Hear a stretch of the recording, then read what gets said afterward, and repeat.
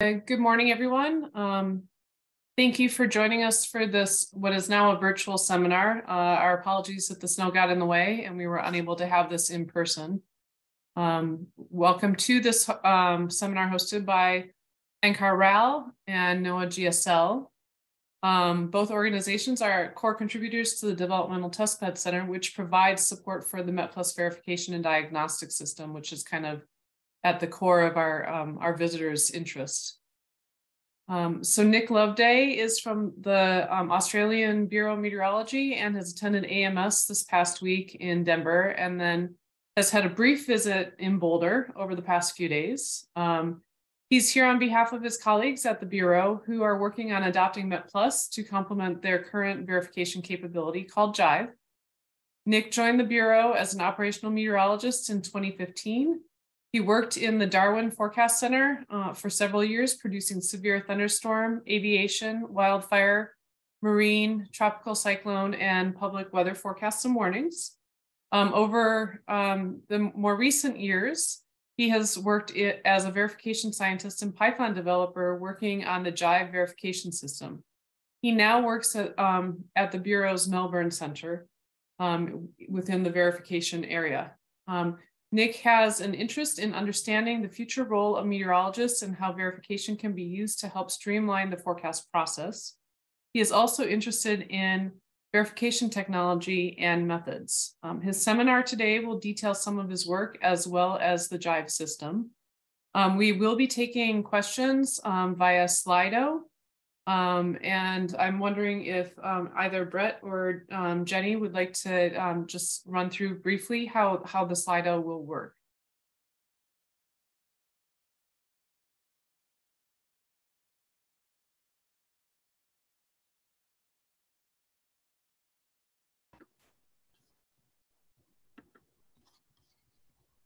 I see that below on the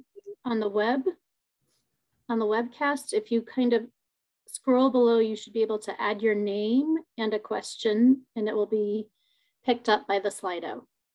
Excellent. Thank you, Jenny. So with that, Nick, why don't we let you take it away and talk about Jive verification system as well as the work you've done in Heatwave warning verification. Thanks, Nick. Yep, sure. Can you hear me fine? Yes. Okay, great. So yeah, I'm Nick Loveday, and so I'm based in Australia with the Bureau of Meteorology. Tara's already given me a nice intro, but to highlight, if you're curious where Darwin is, it's up the very top of Australia. So I worked 6 years at the Bureau office there, but now I'm based in Melbourne. And yeah, as Tara mentioned, my background is originally in operational meteorology. I'm now a verification scientist, but I'm really interested in the overlap of those two fields, which is kind of I've been working on over the last few years. So there's two parts to this seminar. The first part will be around our verification system that we've built, and just I'll highlight some nice examples of just the impact that verification has had on the Bureau. And then I'll probably pause there and take some questions after I finish part one. And then in part two, I'm going to introduce a new verification score that we've created, and then show some results of how I applied that score to verify our new heatwave warning service. So to begin with, a bit of background with the forecast process in Australia.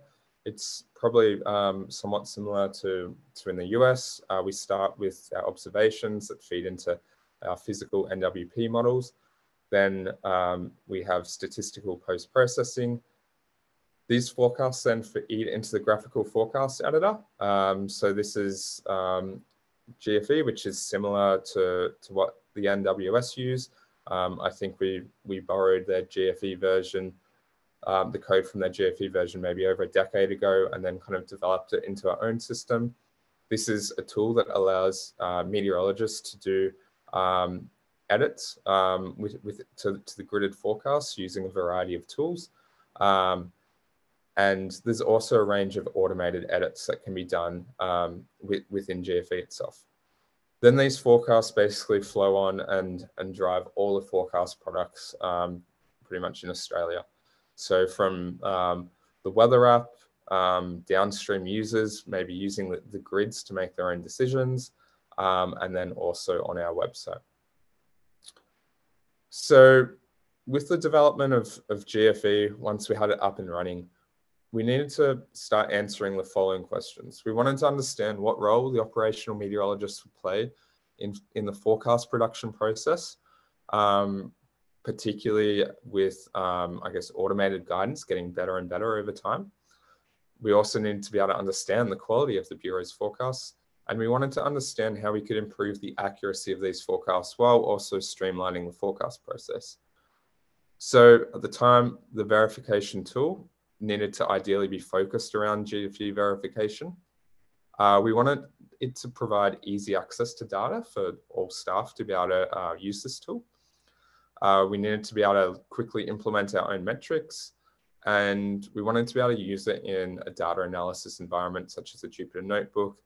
And ideally, we wanted it to be a Python package since at the time this was being developed, it was within the GFE science team and they're all Python developers. So it made sense to build this system in Python. So back in 2015, the Bureau started development on the Jive verification system. It started out really small and has continued to grow over the last few years. So a bit of background as to how Jive is set up. So it's now an official operational production Python-based verification system that we're running, and it's based around xarray. And so xarray allows us to do n-dimensional verifications that can be both point-based data or gridded data, and it allows us to do that in memory, and that avoids being slowed down by reading and writing, and also allows people to use it in an interactive way in Jupyter Notebooks easily. But if your data is too big to be stored in memory, it does scale to work with larger gridded data using Dask, which allows parallel computations.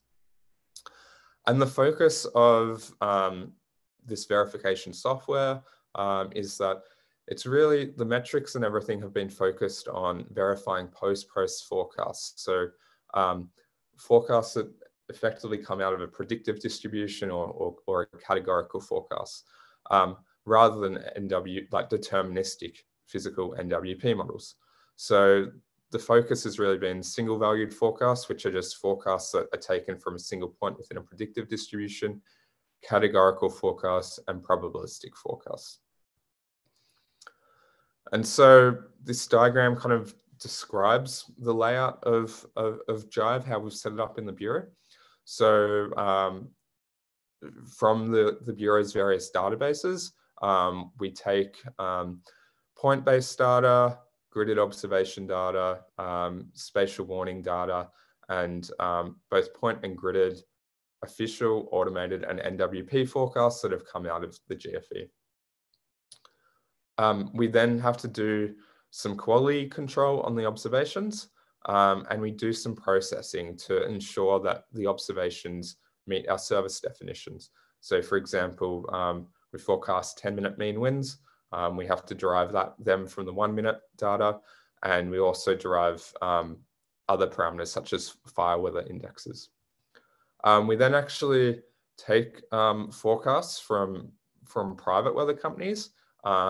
We make them anonymous, so we don't actually know which company they are, but we ingest that into our system, into our database, so we can compare how the Bureau's performing compared to the private industry. And really, there's several Python libraries that work together, and they glue everything together. So one of the core bits of the science of the Python libraries that I've been involved in has been the metrics.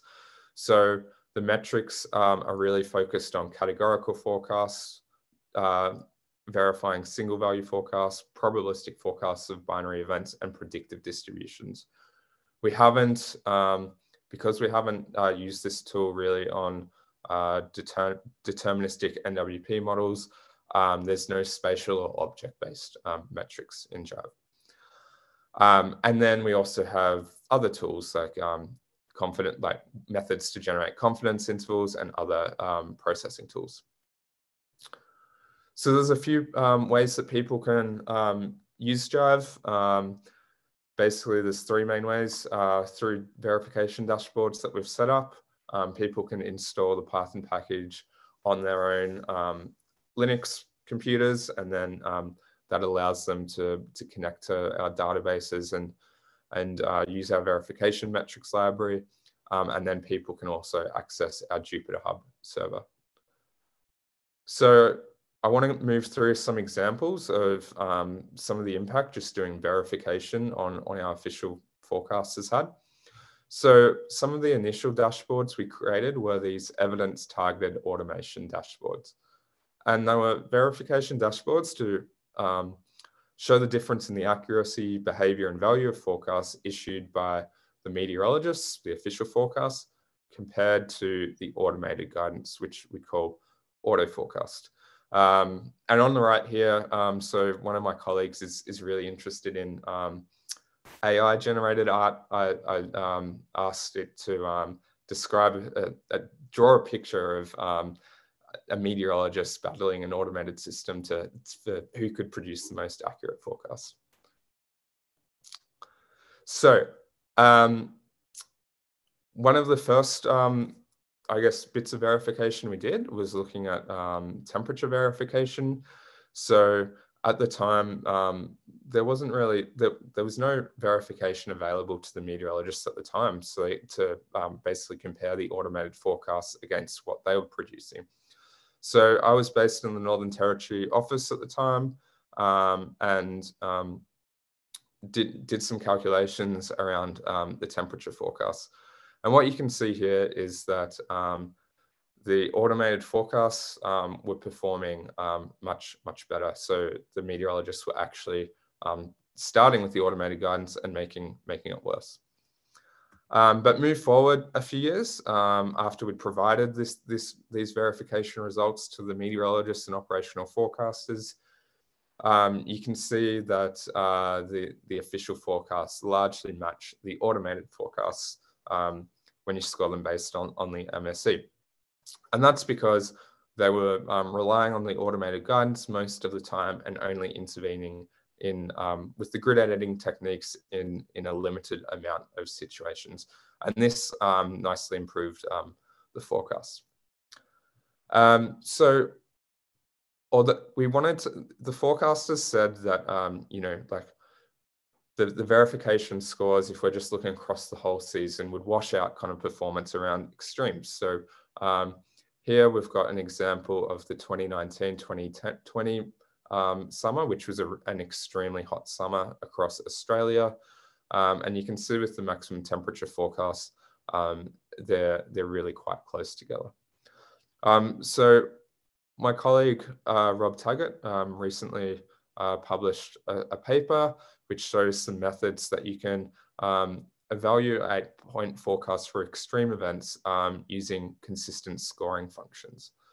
So what I'm showing here is a threshold weighted MSE, and it's basically weighted on decision thresholds above the 97th percentile climatological value at each automatic weather station across Australia. And this is really nice because it has highlighted that in the short term, the meteorologists were actually improving the accuracy of the temperature forecasts when it came to forecasting more extreme temperatures. We've also used the verification results on the dashboards to inform the development of automated tools within GFE. So some of the initial wind speed verification results at the time was just the old automated, which is the blue line, against the official the official forecasts, which is the green line. And you can see that lower scores are better. So the official forecasts were doing far better with wind speed forecast around exposed mountainous peaks. So we spoke to the meteorologists and asked them what their forecasting technique was. We then kind of mimicked their process and ran some hindcast experiments with GFE connected with Jive. And we can see that the new automated forecasts, when we ran this hindcast experiment, performed fairly similar to the meteorologists across the first 4 lead days and then better at the longer lead days. So we were able to implement this automated process in production, which saved the meteorologists a lot of time on shift and also significantly improved the accuracy of the automated guidance. One interesting finding that came out of doing verification, which we didn't really think about when we first started doing it, is that it really forced us to clarify what we're actually forecasting. How do we define the forecast? So the wind speed verification highlighted attention. So the automated forecasts were forecasting the on-the-hour wind speeds, whereas the meteorologists were biasing up the forecast because they wanted to forecast the maximum in hour wind speeds, which may have been more useful for, say, marine wind warnings or like a severe fire weather day. So we managed to resolve this tension we ended up introducing the 2 wind speed forecast parameters, because different users need different wind speed forecasts. Some need the on-the-hour winds, some need the maximum within the hour winds. Within Jive, we built some nice tools to be able to statistically convert between those 2 wind speed parameters. We then did some hindcast verification experiments in Jive, and you can see these results on the right, on the plot there, where I'm showing the maximum wind in hour forecast verification results.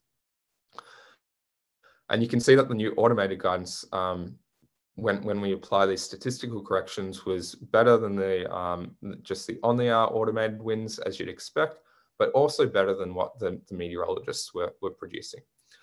So we implemented this into production. So these tools made their way into GFE. So they run in an automated way, but the forecasters can also edit the one wind grid and then use this tool to convert back to the forecast for the other wind speed grid. Our dashboards, just by providing verification results, the forecasters were able to see where there were biases over different parts of the country. So these are for the wind on hour forecasts over the southwest of Western Australia. And you can see by the multiplicative bias on the top plot that there's a strong under forecast bias in the automated forecasts. So because it takes a while to get fixes into production with the automated guidance, what the meteorologists started doing was simply dividing the automated guidance by roughly 0.85 to just do a simple bias correction. And that led to an improved wind speed forecast going out to the public. So some other dashboards that we've built and have been working on are these forecaster dashboards that are based off of Jive. And here I'm showing an example where a user has just selected a period of a week back in December. They're looking at the maximum temperature, and they're basically looking at the mean difference from observed. So it's the bias in the forecast. So they're able to look at areas where their forecasts have been, the red areas indicate where the forecasts have been too warm over the week, and the blue areas highlight where the forecasts have been too cold over the last week. So these dashboards have been designed purely for the meteorologists to really dig into the data, and there's lots of different metrics and ways to visualize the data, and they've found these really useful. And these dashboards are also really useful for doing kind of a post-event review, or if people just need some quick verification results for a small set of dates, they can just put in their custom dates and get their verification results. So the other way that Bureau staff can use Jive is through our Jupyter Hub server. So this, basically the way we've set it up is that we've got a server that any staff member in our organization can access and use Jupyter notebooks with Jive. So this allows them to, it provides them with a Python data analysis environment with access to all our forecast and observation data that's within the Jive database. And you can also query other databases within the Bureau if you want to do some, if you want to use that data. And so these are really great for case studies, research, developing new metrics, or creating new GFE grid editing strategies. So over 350 people in our organization have logged on and used our Jupyter Hub server. Not all of those are regular users, but many of the forecasters are regularly using it and doing verification to really try and make evidence-based decisions around how they can use GFE. So an example of what this might look like, I've just given this given a really simple example to map out how you might want to calculate the MSE on a month of data in a Jupyter notebook. So that top box here, we're just importing various Jive functions and methods, and then we can also import all different Python libraries. So I'm just importing a visualization library, but we basically try to provide everyone in the organization with access to as many different Python libraries as possible, ranging from machine learning libraries to visualization libraries. So the next box down, what I'm doing here is I'm basically just getting a list of all the station numbers in Australia, and I've put in our start and end dates. The next box down shows how we use like a wrapper function to be able to retrieve our forecast data. So this will come out in a data array with the dimensions station number, valid time, and lead time. So it's a 3-dimensional labeled array there. Then I just want to select 7 lead days. Then the next box down, I pull out some observations for the same time period. I then, after that, calculate just a simple mean squared error based on the forecast and observation data. And what I'm doing here is that I'm preserving the lead day dimension and aggregating across all the other dimensions. And then I'm just going to create a plot. And so that's what the plot looks like. So this will be an interactive plot that people can kind of hover over and get information, or they can save this image to disk. So that's kind of like an extremely basic, simple example of how a Jupyter notebook looks. One really nice example of kind of working with the forecasters with these Jupyter notebooks is we found that with the chance of rainfall forecasts with the automated guidance, there were some calibration issues. So what I did was I copied the code from a GFE tool into a Jupyter notebook. I took our data in Jive, and for all of Australia, solved for the optimal settings that you would use in this verification tool to minimize the bias score. And so I just shared the link to this notebook with our forecasters. They took it and then they started modifying it and running it over different parts of Australia because they knew that the biases in the automated guidance were slightly different over different parts of Australia. So here's an example of them using these optimal settings in GFE. for inland Australia, and you can see the reliability diagram on the left-hand side. They've nicely calibrated the official forecasts closer to that diagonal line, which has led to a nice improvement in the skill of the chance of rainfall forecasts. So one other thing to highlight is we've created several new verification metrics as part of this Jive verification project. So here's a few of them that have been published that may be that the wider community may be interested in. So the first one looks at consistent scoring functions or proper verification scores for the evaluation of extreme events. We've also just recently published a paper on our framework and verification scoring methods for multi-categorical forecasts based on fixed risk measures. And then the last two papers are looking at measuring how much models or forecasts flip-flop between model forecast runs. So the first paper is for non-directional forecasts, and then the second paper is looking at things like wind direction. So going forward, the Bureau is committed to using both Jive and Met+. They have different strengths, and I think they complement each other. We still need to work through how we can best utilize both of these tools, and what the relationship between the two of them is in the future. But to kind of give an overview of just some of the differences, there's many more differences than I'm listing.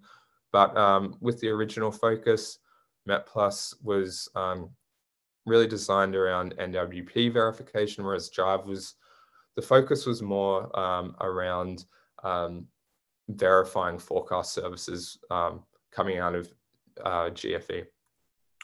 One of the strengths of Met+ is that it's got some really amazing capability with spatial object-based metrics, which Jive doesn't. For Met+, the gridded data has to be CF compliant, whereas with Jive, it's optional. You can just throw n-dimensional data at it.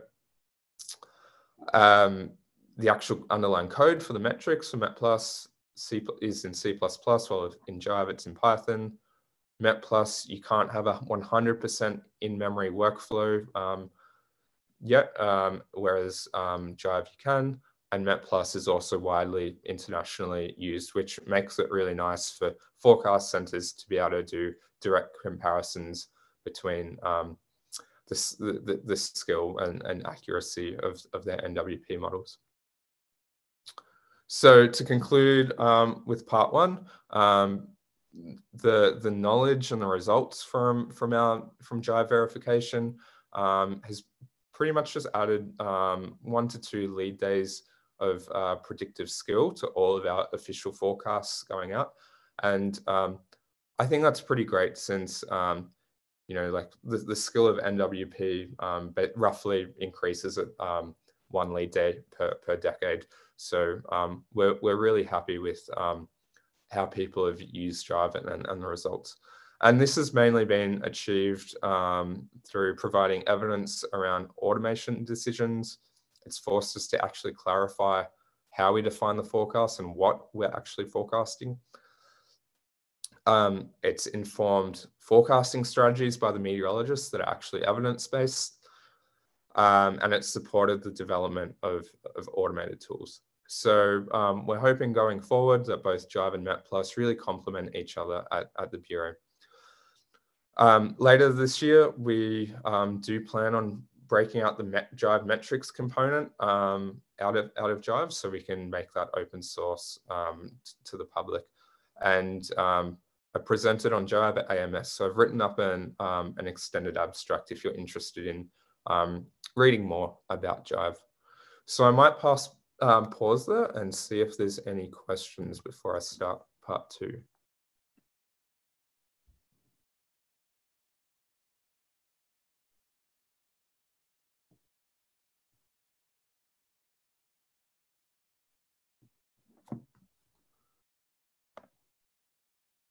So for me to see the questions, do I need to join Slido?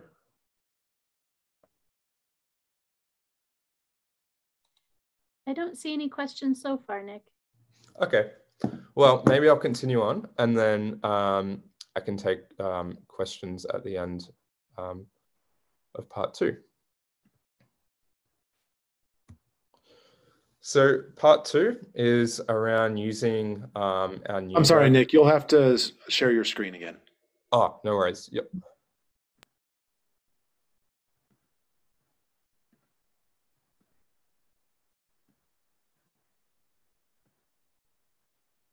Okay, can you see that now?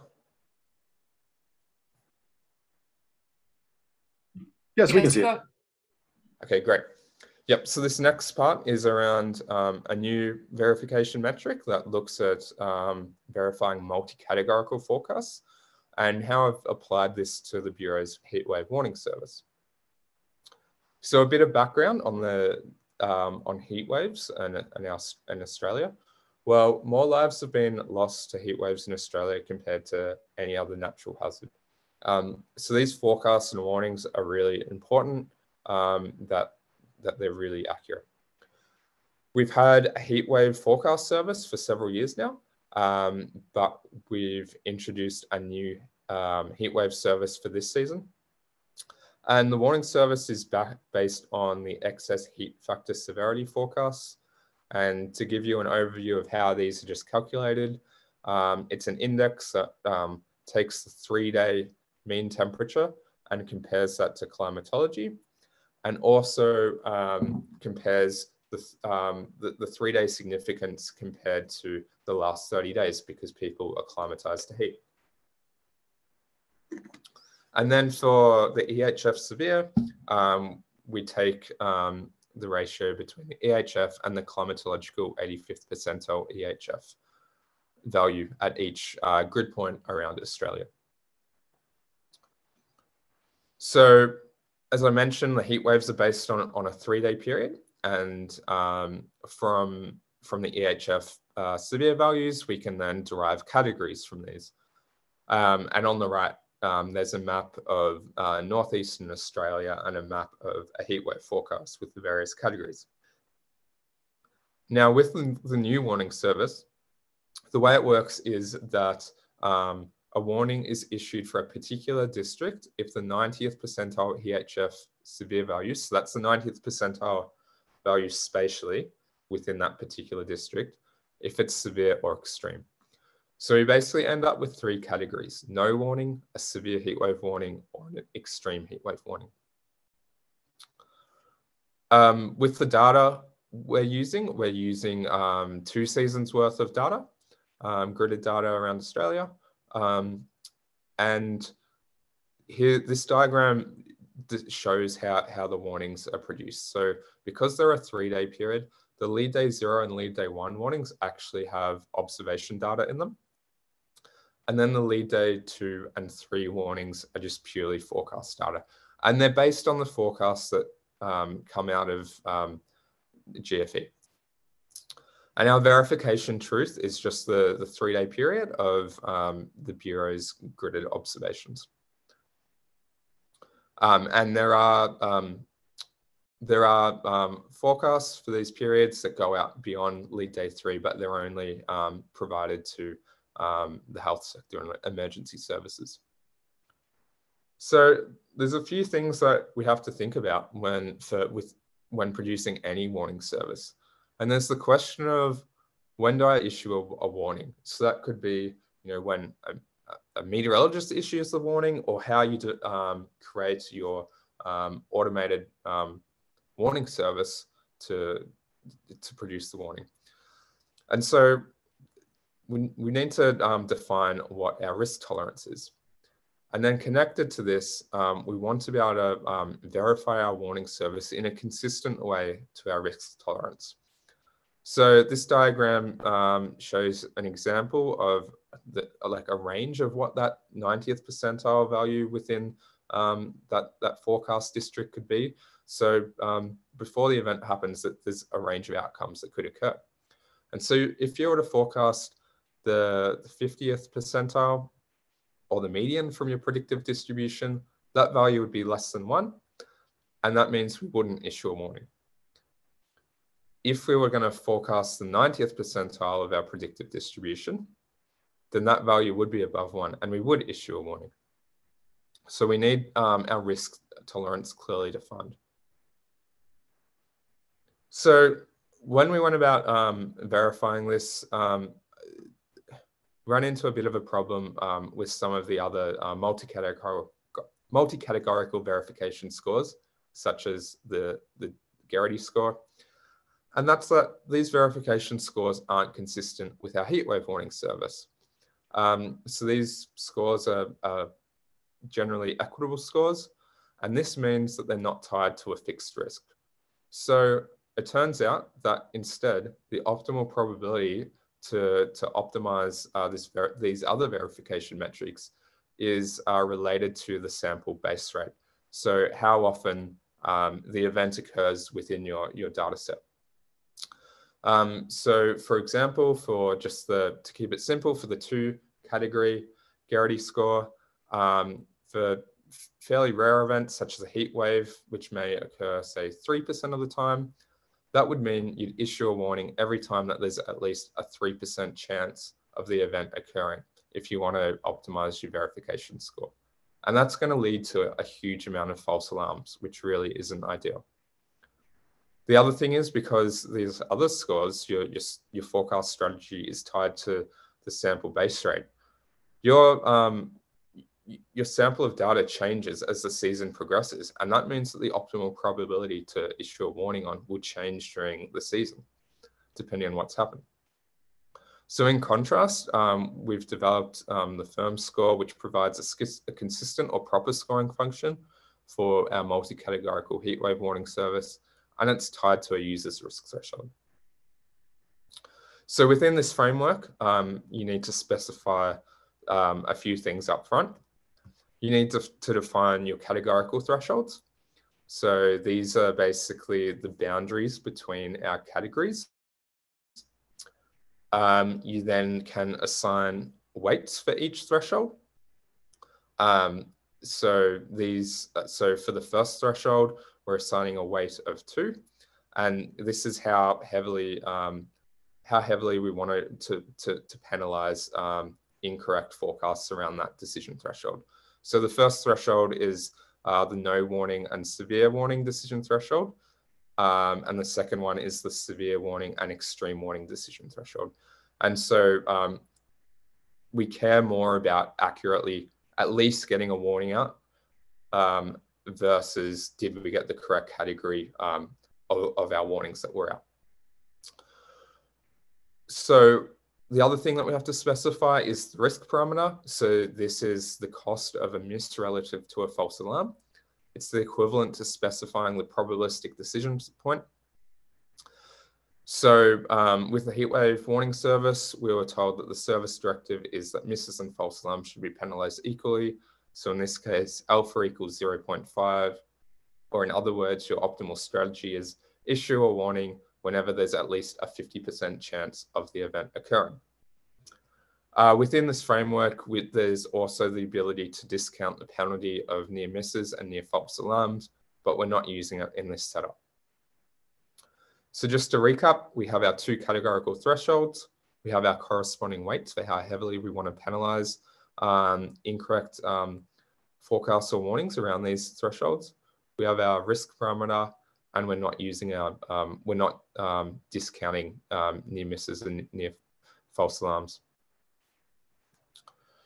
So the scoring functions are fairly simple. For the 2 category case, penalty for a false alarm is 1 minus alpha. The penalty for a miss is alpha. For hits and correct negatives, you don't get a penalty. Then for multiple categories, we simply sum up that scoring function up the top, and we have our WI weighting term to weight them. So the way it works is that a score closer to 0 is better, similar to a mean squared error. So to illustrate how our scoring matrix works, along the diagonal, if we forecast the correct category, we don't get a penalty. If we were to forecast extreme and we observe severe conditions, then we get a penalty of 0.5. if we were to forecast severe and observe no or low heat wave conditions, then we get a penalty of 1 because of that WI term. So it's weighted twice as much. And then if we're out by 2 categories, so if we were to forecast extreme and observe no heat wave conditions, then we get a penalty of 1.5 as we're summing up the 2 penalties. So here's some results for across 2 years where I've just aggregated the results across all valid times and all districts. And you can see here that that there is skill based on the firm score across all lead days compared to a climatological reference, which is just the same as never issuing a warning. And the other thing with the firm score is that we can decompose our score into over forecast and under forecast penalties to understand a bit more about the biases of warning service. We can then also convert it into a skill score. So our reference here is just if we didn't have a warning service and no warnings were going out. And we can see at lead day 0, the skills really quite good. So perfect forecasts get a value of 1, and then negative values indicate that there's no skill. And as you'd expect at lead day 0, the scores are quite good, and that's because there's observation data that's part of that 3-day period. But as we step forward, we can see that skill starts to really start decreasing over Northern Australia, which is the tropics. And so you might be wondering why performance is poorer over the tropics. Well, this verification, I think, has highlighted a few reasons why. So the first is with that heatwave index that's being used is that it's relative to the climatological 85th percentile value. And that means that you only need a small temperature anomaly or perturbation in the tropics to trigger the severe threshold, as temperatures don't vary as much in the tropics. And then that's compounded by a few other issues. So across Northwest Australia, it has poor weather station coverage, which means we have a poorer gridded analysis. The units for our index that we're using are squared, and that means that it's harder to forecast extremes accurately as the index starts to kind of blow up towards extremes.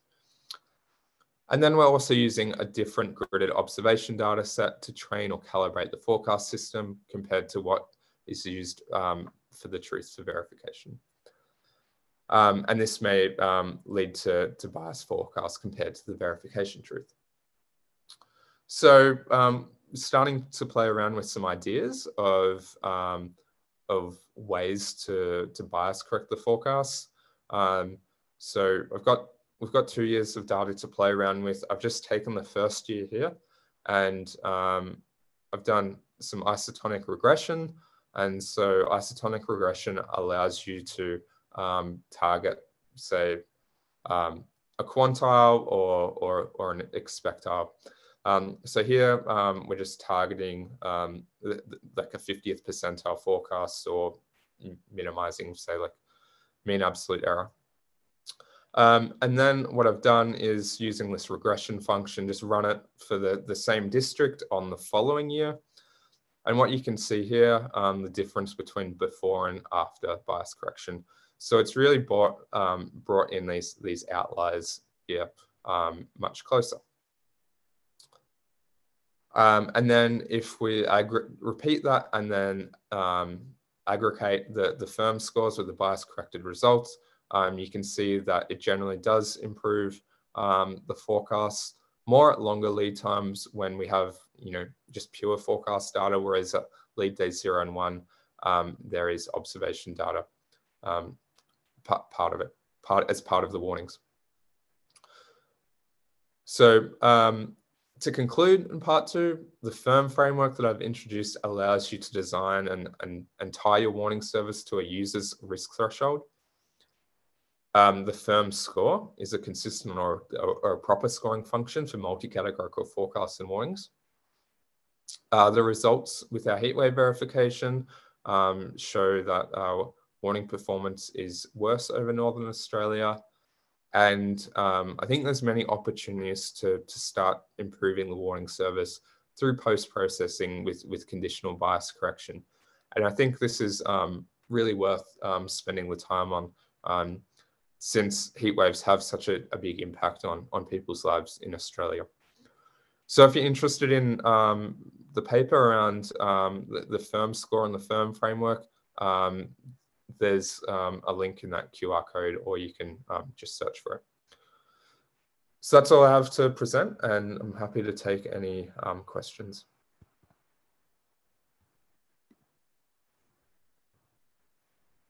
Yeah, actually, there were questions, Nick, that came in after your first part. They hadn't been approved. So maybe we'll go back and start from the questions about Jive.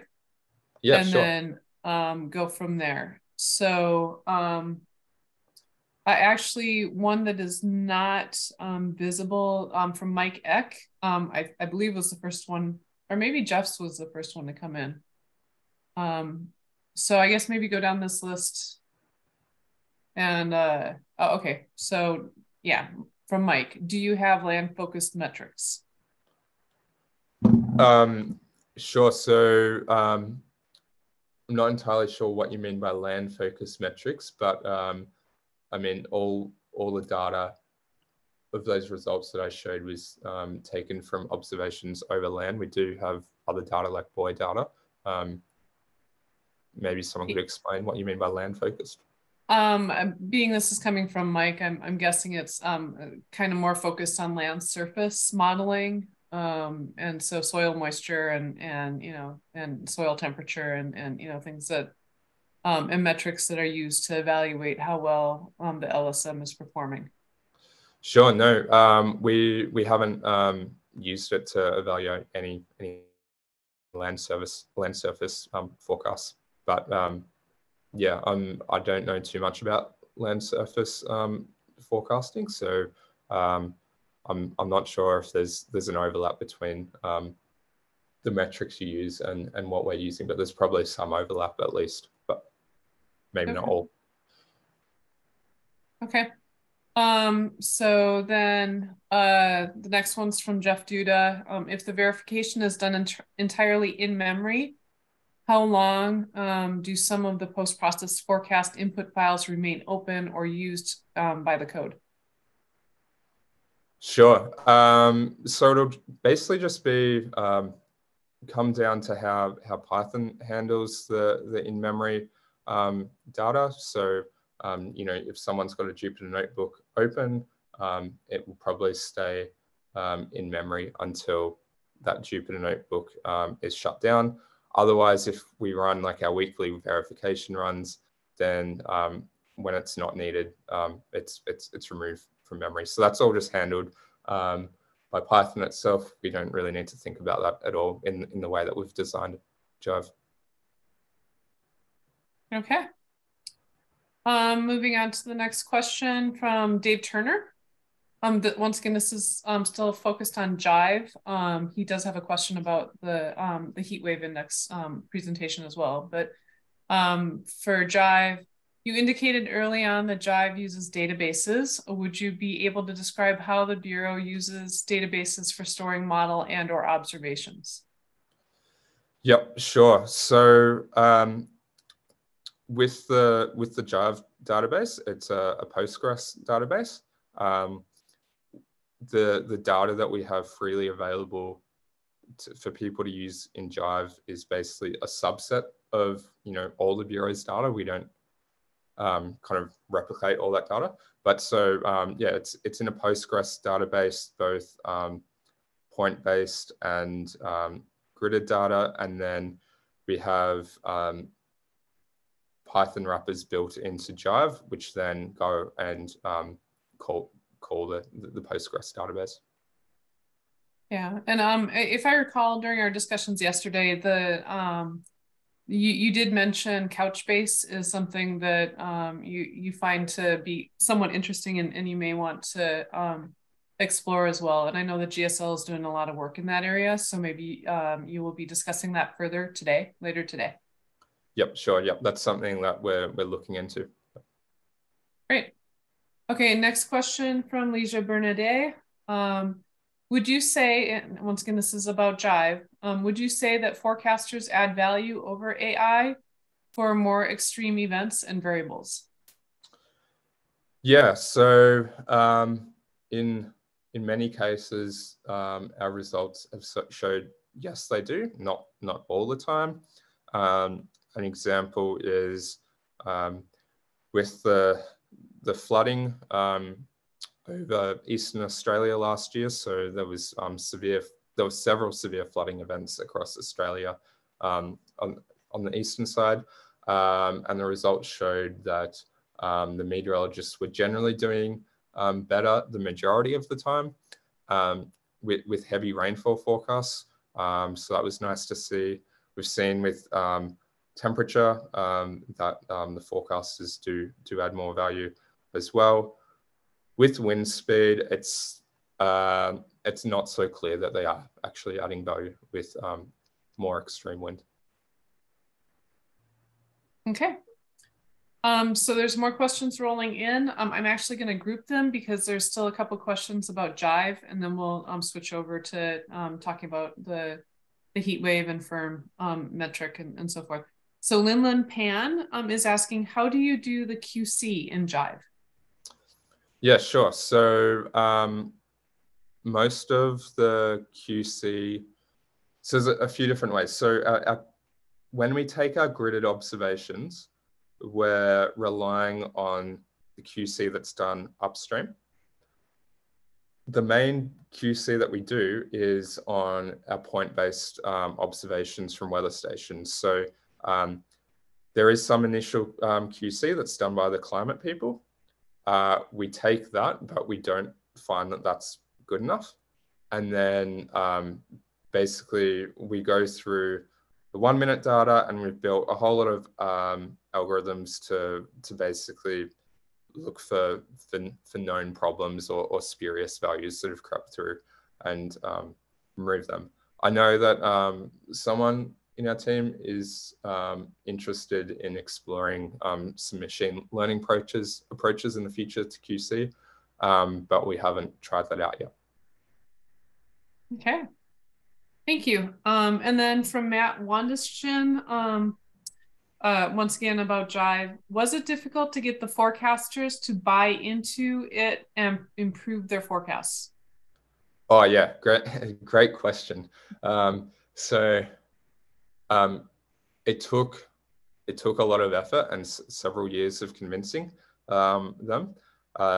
So initially, they love verification results whenever they show that they're beating the automated forecasts. However, as soon as you show that the automated forecasts are better, then they'll start, being really skeptical of the verification methods and everything that's being done. So it took a couple of years to start getting them on board. And some things that helped was, at that time, we had basically a different forecast center in each capital city.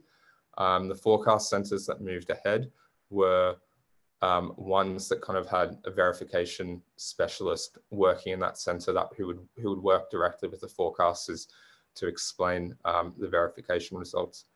Other things that we've done is that the use of the Jupyter notebooks allowed the forecasters to do their own verification, so they were able to do it themselves, which was nice because then they were able to trust it more.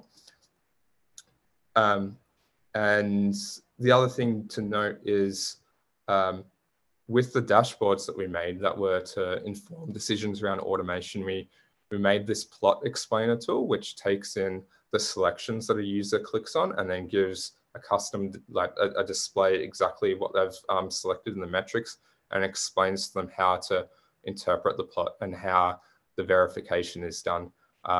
Because we found, not all forecasters are verification experts. So we wanted to help them correctly interpret the forecast. And we also wanted to ensure that managers were correctly interpreting our verification dashboards since they were making decisions around automation. Okay. Thank you. So now turning our attention to the second part of the presentation about the Heatwave Index and firm. We have a question from Dave Turner saying he appreciated both your first and your second presentation. In the second presentation, you showed how well the method worked for extreme temperatures.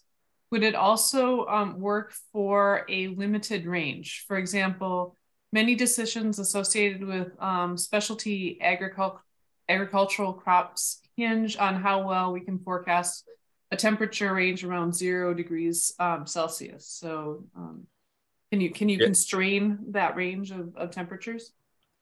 Yep. So yes, you can constrain that range of temperatures to whatever you want, and you can actually weight different decision thresholds differently. So you can kind of apply like another function or like a curve to apply your weighting to how you weight those scores. Okay. And towards that end, the next question, which is from Matt Wandishin again, about weighting, is how sensitive is firm to the choice of weights? Well, I guess that's up to the user to decide how they want to use the weights. You know, in some cases, you might have all the weights equally for all decision thresholds. I guess the main thing to highlight is that kind of like if you modify the weights, the way you produce the forecast in terms of your forecasting strategy doesn't change at all. You're still tied to that risk threshold. What it might change with those weights is, you know, if you were to weight it to more extremes and you're comparing two models, then perhaps it'll, you know, focus more on the model that performs well around extremes. But it doesn't change your actual forecast strategy. Okay. Thanks. And then one final question about firm from Jeremy Corner. Great presentation, Nick. How well do you envision firm would work with other extreme events such as tropical cyclones at assessing risk? Well, yeah, I guess potentially could be used for tropical cyclones since they're based on categories. And I think firm is it's really independent of what you're forecasting. So, you know, it's not tied to the Heatwave Index or anything. It's basically will fit into any forecast framework where you've got categories and you've got a clear risk threshold defined of what you actually want to forecast. Okay, thanks. And then just one final question that's kind of off to the side a little bit, once again from Mike Eck, is just curious, you use cable, and do you use cable and joules for land models? Is that something that you know? I'm not sure. Okay. They sound familiar, but I don't know if that's because I've just seen them in the literature or if people are using them. So sorry, I can't give you a clear answer on that. No, fair enough. Okay, so no other questions have come up and we're almost at the top of the hour. So at this point, I want to say thank you, Nick, for this great presentation. To those that are participating, you know, thank you for your questions. Nick is going to be meeting with GSL scientists start in a little bit after he actually gets to NCAR for